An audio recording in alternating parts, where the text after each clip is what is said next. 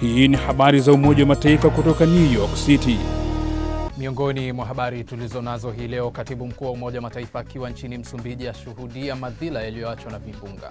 Mkutano wa nchi zinazochangia vikosi vya ulinzi wa amani vya Umoja wa Mataifa wafanyika katika makao makuu ya Umoja wa Mataifa. Tanzania yazungumza. Na leo ni Ijumaa, tutajifunza Kiswahili.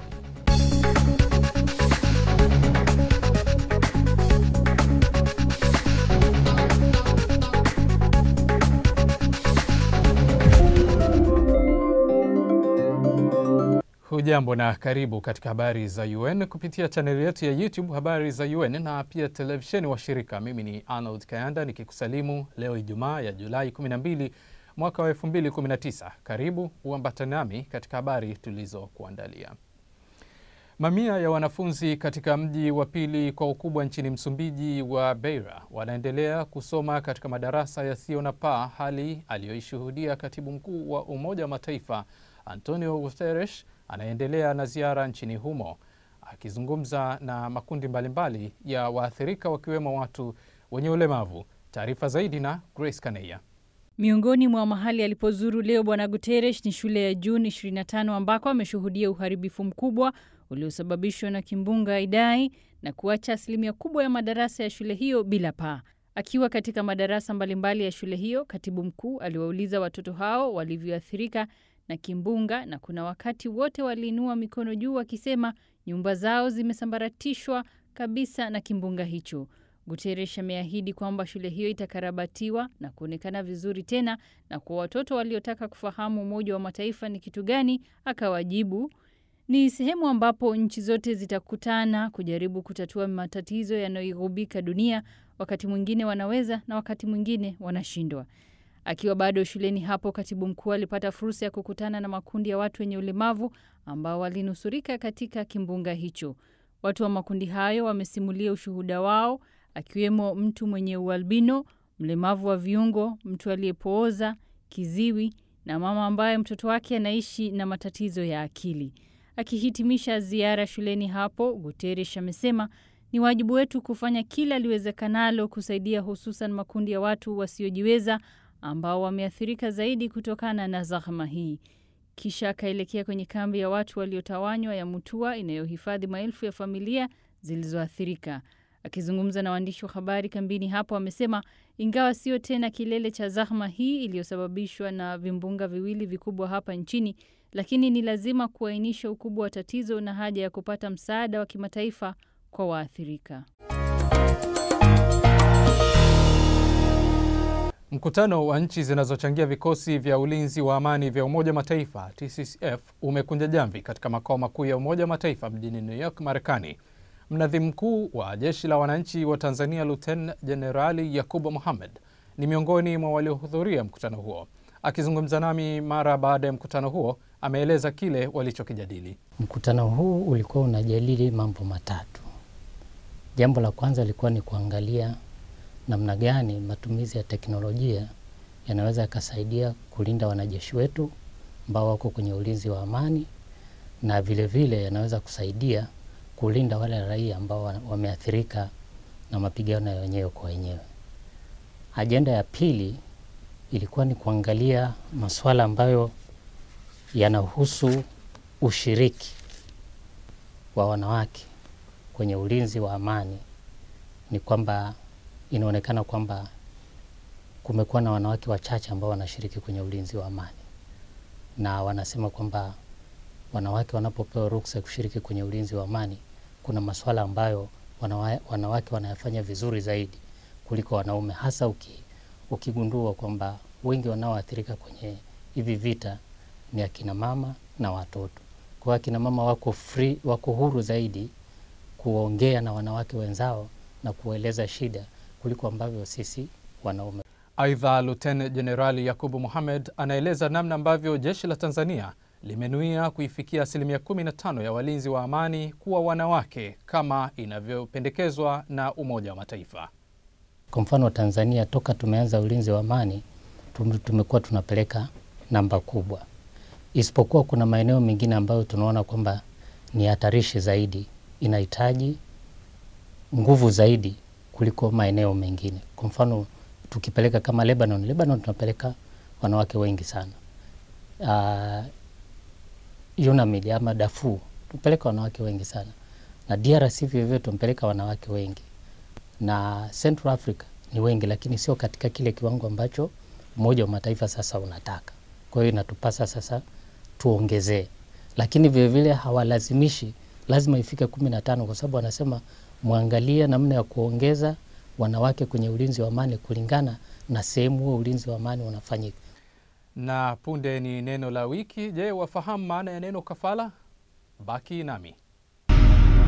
Baada ya siku ndefu ya mihangaiko na misukosuko ya kujitafutia riziki, baada ya pilika na safari za hapa na pale, baada ya msongo wa mawazo kuhusu hali ya maisha, sasa muda umewadia. Muda wa kufahamu kilichojiri duniani.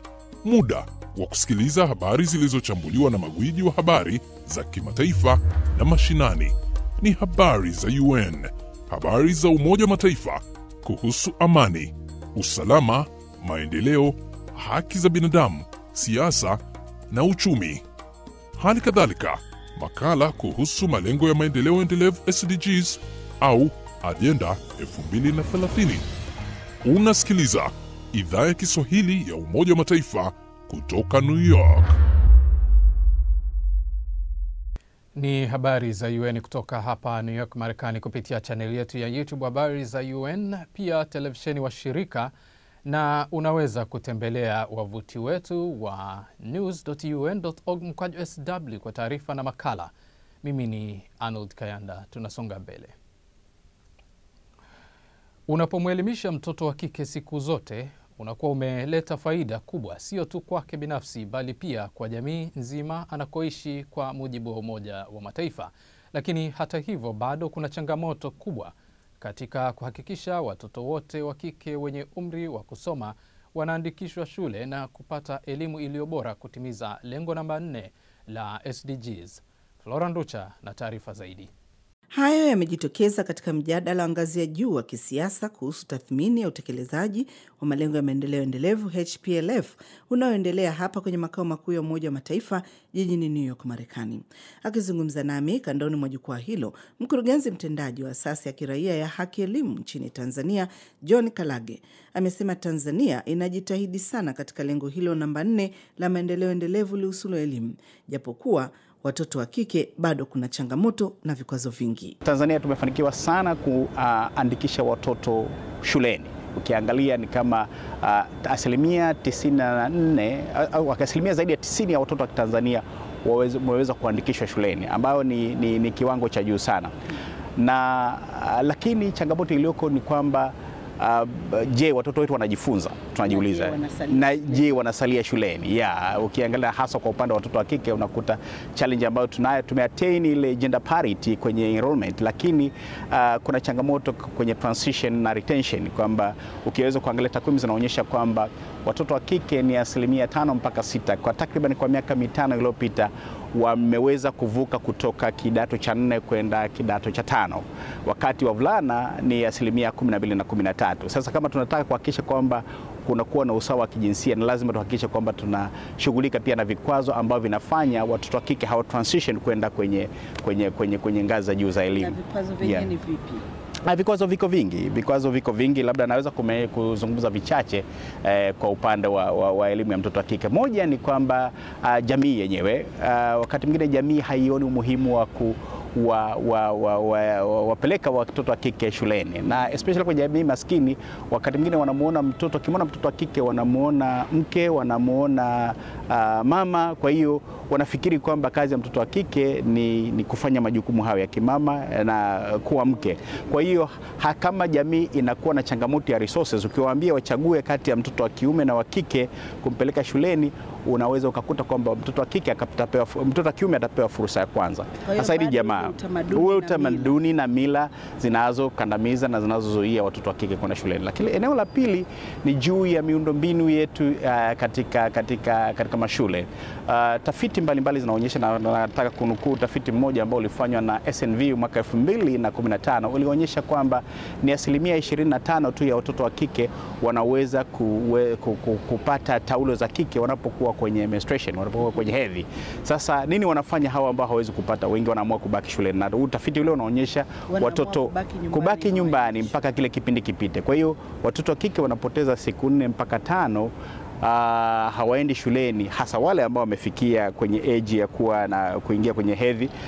Wakati wakiwa kwenye hedhi hawaendi shuleni. Sasa ukishaanza kuwa mtoro kila mwezi wiki moja, matokeo yake performance yako itashuka, matokeo yake unafikia mahali unaacha shule. Na sasa ni muda wa kujifunza Kiswahili, na leo mchambuzi wetu kutoka Baraza la Kiswahili Tanzania BAKITA ni Oni Sigala, mhariri mwandamizi, anafafanua maana ya neno kafala. Kafala lina maana nyingine kabisa, lakini halina maana ya kafara. Kafala ni ufadhili, ni ufadhili hasa wa masomo anaosaidiwa mtu kwa ajili ya kujiendeleza kielimu. Ni udhamini huu ambao anapewa mtu wa masomo ili aweze kujiendeleza. Lakini pia kafara ni hali ya kukubali kubeba deni au kuhamishiwa deni, udhamini wa deni au kuhamishiwa deni. Kwa maana nyingine inaweza kuwa ni dhamana au jukumu au dhima. Hiyo pia ni kafara, ambayo kafara ni tofauti kabisa na kafara. Shukrani sana Oni Sigala kwa elimu hiyo. Hadi hapo ndio natamatisha habari za UN hii leo kutoka hapa makao makuu ya Umoja wa Mataifa, New York. Tukutane tena wiki ijayo kwa habari zingine. Pia waweza kutembelea wavuti wetu wa news.un.org/sw kwa taarifa zingine mbalimbali, na pia subscribe kwenye UN News YouTube channel yetu ya Habari za UN. Mimi ni Arnold Kanda kutoka hapa New York, nasema weekend njema. Kwa habari za kimataifa na mashinani, tembelea news.un.org/sw.